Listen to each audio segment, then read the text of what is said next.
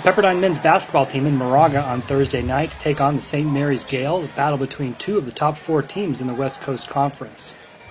The Waves' only lead came at 3-2 off this nice pass from Malcolm Brooks to Brendan Lane, but the Waves will be battling from behind the rest of the night. Brendan Lane bounced back nicely from a couple of tough games last weekend. Here he is with the tip-in. Brendan 11 first-half points. Here's Jeremy Major now driving in for 2 of his 10 points.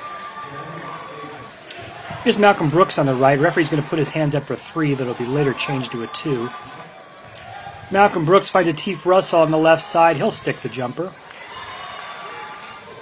From up top, Stacey Davis will go hard to the basket and finish. Waves trailed by as many as 11 in the first half, but they battled back. Here's Lamont Murray Jr. on the putback late in the half. Waves would only trail 40-35 at the break. On to the second half, Malcolm Brooks with a pull-up jumper, 2 of his 11 points. And Brendan Lane working down low, little hook shot.